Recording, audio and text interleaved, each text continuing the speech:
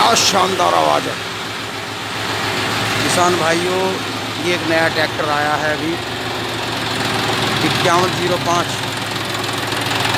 ये देखिए क्या शानदार कंडीशन है। आवाज़ सुनिए, बंद कर दो।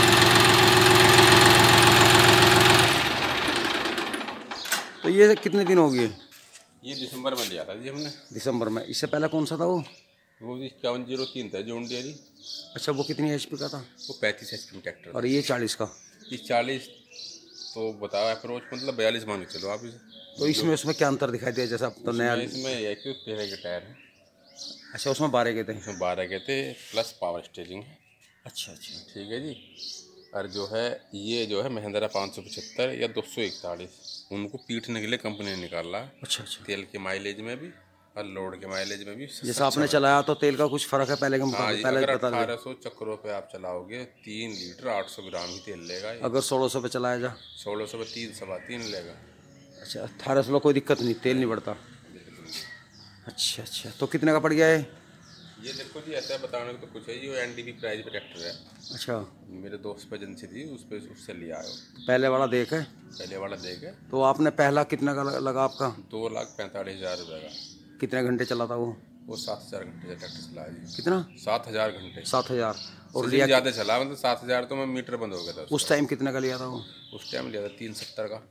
तो कुछ भी नहीं घटे? 1,000 रुपये महीना घटे उसके। कुछ नहीं यार, काम कर लिया पूरा।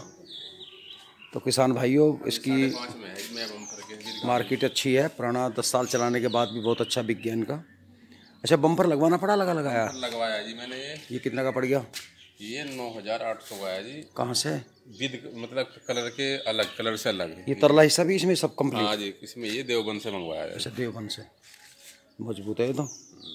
दोस्तों ये देवबंद का बना बम्पर है, आप भी लगवा सकते हो। तो ये देवबंद में किस जगह कुछ पता कौन है, किस नाम से? छोटा भाई गया था वही लाया। नाम का पता नहीं कुछ? मुल्ला जी की दुकान है वैसे। अच्छा अच्छा अच्छा, पहला पावर स्टीयरिंग में नहीं था? नहीं, सादा था जी वो। अच्छा, पहले सादे आते थे। तो जैसे आपने अब लिया, कुछ चेंज किया इन्होंने कंपनी ने गियर बॉक्स में, हाइड्रोलिक में, इंजन में? कोई चेंजिंग नहीं है इसमें। जो है इस ट्रैक्टर में जो इसकी पीटीओ पावर है 34.5 है। अच्छा, जो जनरेट 34.5 ही करता है, कम नहीं करता। अच्छा अच्छा, मैंने आपसे बताया नहीं, मैक्सी 241 और महिंद्रा 575। अच्छा अच्छा अच्छा। दोनों के बराबर में कहीं गियर तो उनसे किसी निकलेगा।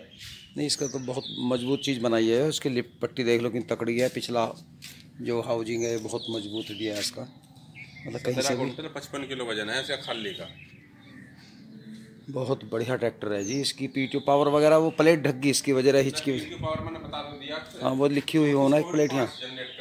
तो दोस्तों आपको ट्रैक्टर अच्छा लगा हो तो ज़रूर लाइक करना। क्या शानदार आवाज़ है।